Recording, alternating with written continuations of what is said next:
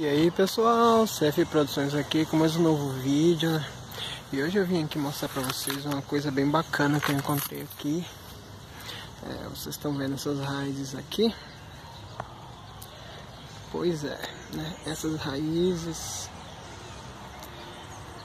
você pode ver que ela está perfurando, ela está usando a seiva da mangueira.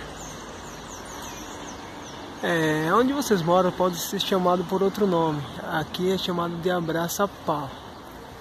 Tá. Você está vendo aqui que ela já está.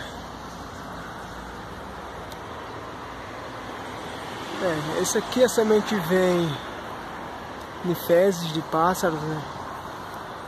E essa árvore, ela é um parasita, né? Ela vai matar a mangueira caso ninguém faça nada. Aqui é bem diferente aqui. Esse aqui é uma espécie de orquídea selvagem e ela vive, né, em cooperação com a mangueira. E já aqui não, aqui também, ali é uma bromélia também, vive em cooperação, porém, né, o abraça-pau não.